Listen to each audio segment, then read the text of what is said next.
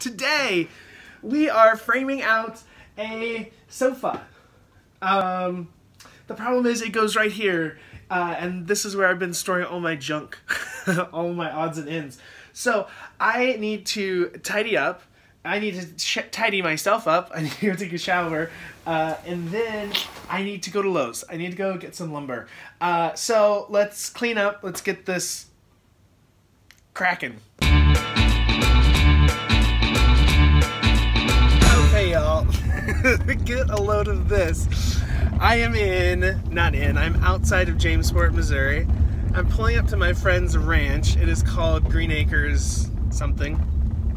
It's this awesome, they do like horse therapy with kids with special needs and disabilities.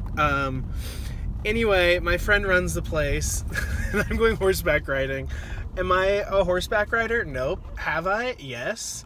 Am I? Oh, and there's just dogs everywhere. I'm gonna run out. Okay, I'll be right back. This is getting stressful. Okay. Y'all, this is gonna be interesting because I have no idea what I'm doing. Hey! So check out these gorgeous horses. Alia, what have you gotten me into? A lot. You're going to be riding Jake over there. Is he brown or black? He's brown.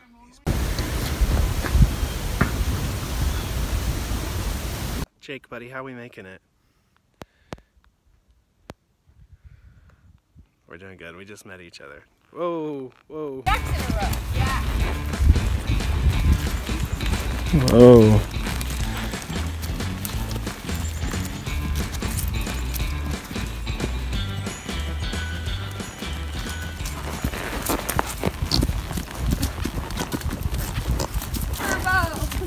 Did you hear that horse farting?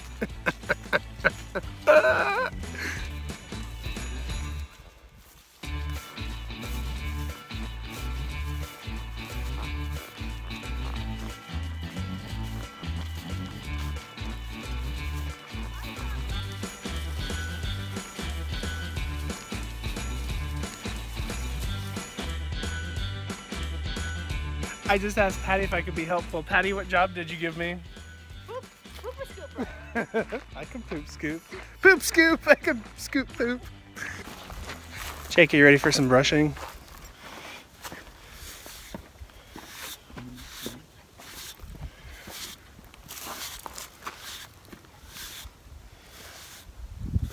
He's sweaty. I made him work. Oh my gosh, we just finished up. You guys, that was awesome. Like, that was insane. It's called the Green Acres Training Center. You should check it out. She does like therapeutic riding, but I think she also teaches, but so fun. Like, too much fun. I want a horse. I don't, but I do. I need one.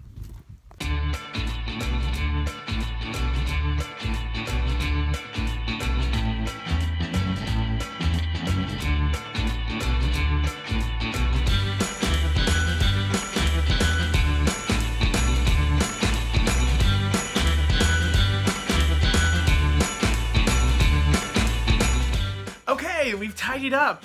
The area is ready to go. So, I'm gonna go take a shower. I'll see you at Lowe's. Okay, wow guys, so I should have started filming from the get-go, but I didn't because I didn't realize it was gonna be such a thing. But I just hopped in the driver's seat to start Earl, as I'm sure you can hear. I'm sure it's really loud. I don't know if you can even hear me. I hopped in the driver's seat to start Earl. Just because it's been a while and it's cold, and you know, it's not good for diesel, well, probably for any engine, but it's definitely not good for diesel engines to sit for a really long time without being started. They need to be used. So I'm not going anywhere, but I'm just starting it. I'm going to let him run for 10, 15, 20 minutes. Also, side note, your tires, if you're not in a Skoolie full time, this goes for RVs or any vehicle, quite frankly. It's not good to let tires sit with the pressure in one spot for a long period of time, like winter or even longer. So even with Earl, I'm sure you've noticed, like, I keep moving him, and it's because of that. It's not good for the tires to be in the same position with that weight on them for an extended period of time. I mean, they're meant to be used and to have that weight somewhat, you know, distributed evenly around the tire. you know, like a week, maybe even a month, 2, 3. No, not 3 probably. I don't know. You should ask someone who knows more, but I do know that you shouldn't let them sit for a super long time. But I wish I would have been filming from the get-go, because 2 things happened that I didn't realize were happening. Number 1, Leroy, this is the first time Leroy has been in Earl when it's been running, and he kind of flipped out, and then he's cool. So I think that's fine. He's gonna be okay. My cat will not. She will hate every second of it. She'll get used to it, but she will hate it. The other thing, while I was sitting here waiting, I was like, man, you know, like, Earl's dash is so dirty. Like, it's so, everything's just like grimy and gross. I have some Clorox wipes. I wonder, like, let's clean up a bit. And it's insane. I was thinking I was going to have to like completely refinish this dash, maybe even like make a new dashboard like out of wood or something. But look at the difference. This is what it looked like before, and this is what it looks like now, which is like a little bit of tidying up and some Clorox wipes. And it's not like it looks brand new or anything, but it really made a difference. I'm really kind of shocked. So I'm gonna keep getting this cleaned up. Something's, I don't know, already like the vibrations are making things fall everywhere. But anyway, I just wanted to share that Leroy is gonna be okay, if anyone was worried. And also, I'm gonna do some tidying up because it's really making a big difference. So maybe this was a kind of a pointless video, but I'm excited about this. Sorry guys, more discoveries. So here's the horn, and you can see it's been held on by duct tape, which has deteriorated like completely. But I was just looking inside, and look what I discovered. This is pretty cool. So first of all, you should know my plan has been to replace this with a wooden disc that matches the rest of the bus. The only thing is I don't know if that's going to work because this needs to be a little bit pliable. But check out, I guess this is how horns work, or at least how horns worked in 1997. So there's this disc, it's wired, you can see it's wired in there, and whenever this disc makes contact with one of these springs or this metal plate, oh, and I'm making the connection with my fingers, that's wild. That's how it works. So if I just take the spring and touch it to this disc, it's going to honk.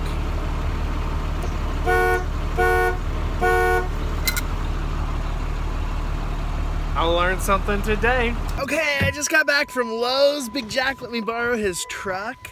So I'm gonna unload this lumber and then let's get to it. Okay, so I went to just kind of start doing this Jeffrey style. And I realized that this is gonna be a little trickier than some of my other framing stuff that I've just kind of bumbled through. So I actually have a pencil and paper, and I'm gonna try to kind of figure this out before I start cutting wood.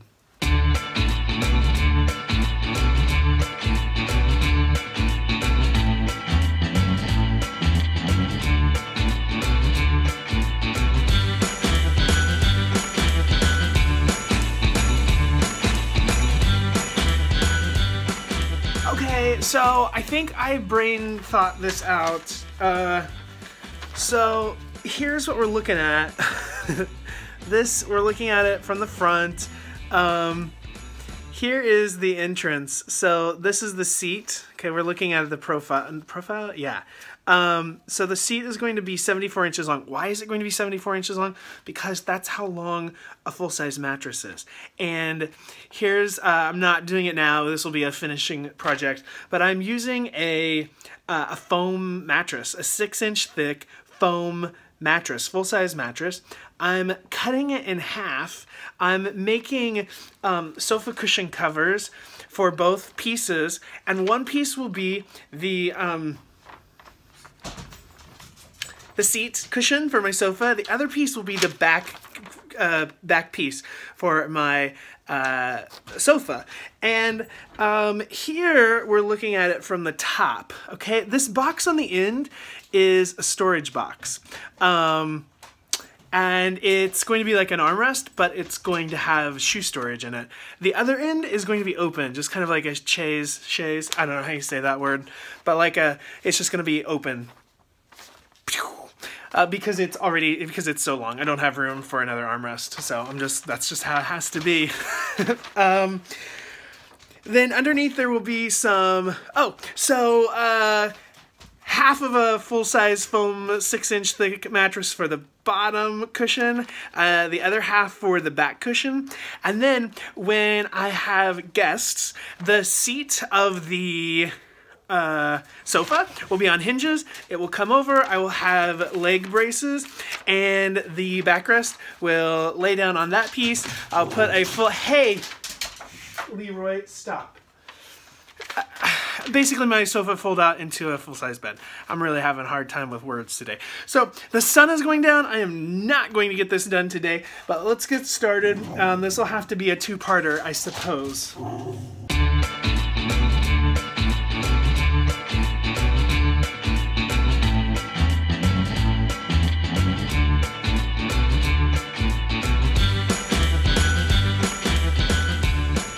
Okay, I have the beginning pieces, so let's find our drill and get these where they belong.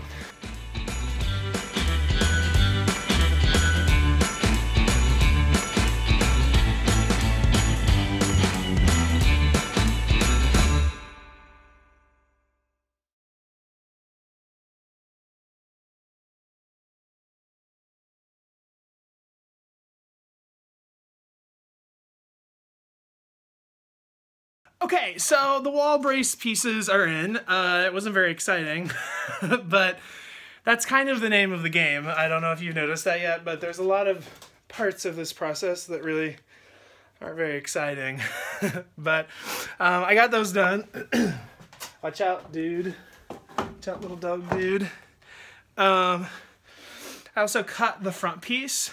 One thing I'm a little worried about is there's not a lot of space up here. That's not a lot of space. So, I don't know. I'm gonna make my cut list. I've got more cuts to make, so let's do that. Cut some more wood. We got a little bit more daylight. We're gonna do it.